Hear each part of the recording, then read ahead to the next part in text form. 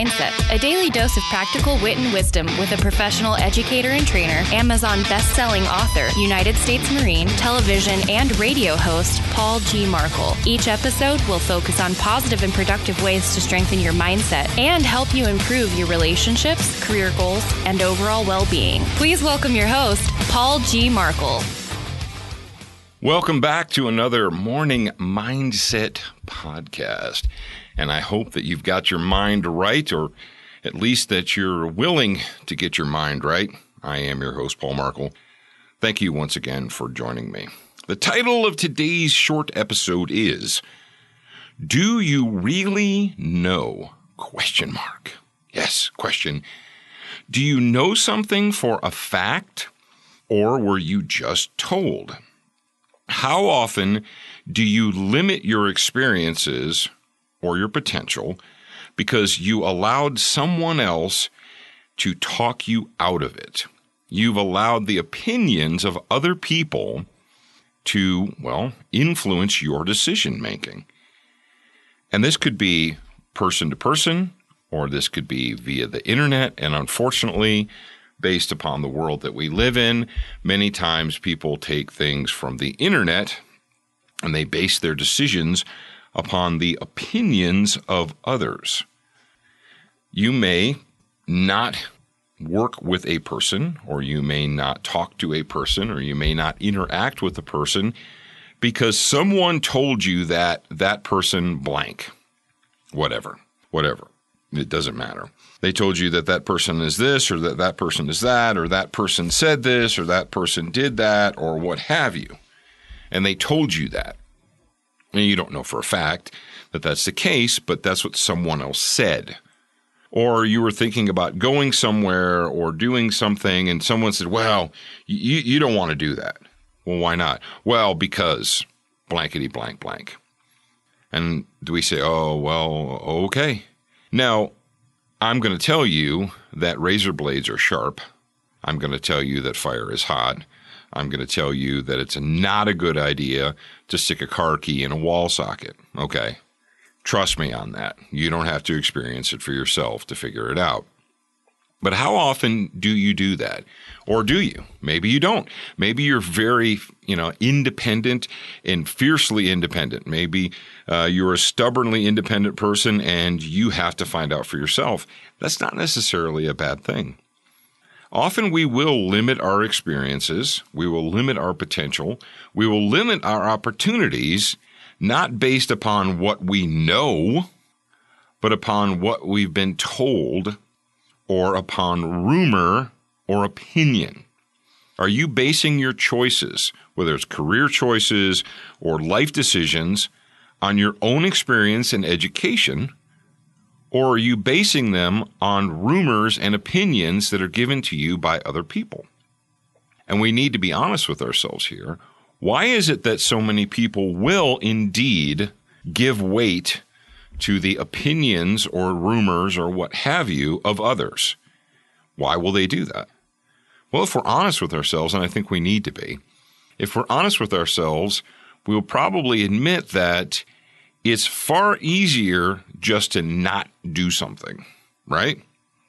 And often we embrace any excuse not to. Yes, many of us do that. I think we're all guilty of it from time to time, some more than others. What we will do is we will allow a rumor or an opinion or someone else's, what someone said, or somebody told me this, or I don't even know. And how often do you end up in a position where you don't even remember the source of the opinion or the source of the rumor? It's just been going around. And so, rather than take that step forward, rather than take a risk, rather than go out there and live your life, what you do is you use that as an excuse not to. Maybe there's a person out there that you've been avoiding or haven't been interacting with that is a good person. Maybe they can help you out. Maybe they can bring some value to your life. But you haven't experienced that person. You haven't talked to that person. You haven't interacted with them because, someone said blank. Maybe you were thinking about venturing out, taking a risk. Maybe you wanted to get a new job, or maybe you've been thinking of changing career fields. And to adults, when you're a kid, you just go crazy and you do everything. You're like, blah. But then once you become an adult, you're in your 20s and 30s and 40s, the thought of changing careers, of leaving your current comfortable job and going somewhere else or doing something else is scary. And there are people who will try and talk you out of it. There are people who will say, you don't want to do that. Well, why not? Well, because it's too risky, or it's too this, or it's too that. And do we let ourselves be talked out of it? People will tell you, well, you're never going to be the next blankety blank blank, or you're never going to do that for a career, or you'll never be able to make a living doing that. Now, if I told you today, if I said into this microphone, you won't be able to make a living doing VCR repair, I'm probably telling you the truth. If I told you weren't going to make a living selling buggy whips, you probably, I don't know, if you sell them in the Amish community, you can still sell buggy whips. But my point is this: stop limiting your experiences.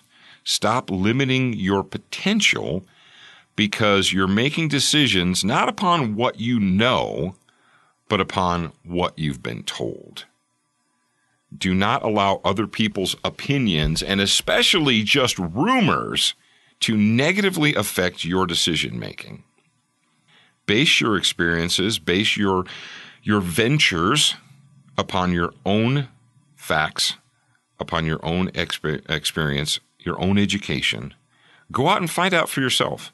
Like I said, I'm not telling you to stick a car key in a wall socket. You shouldn't do that. Fire is hot. Water is wet. Ice is slippery.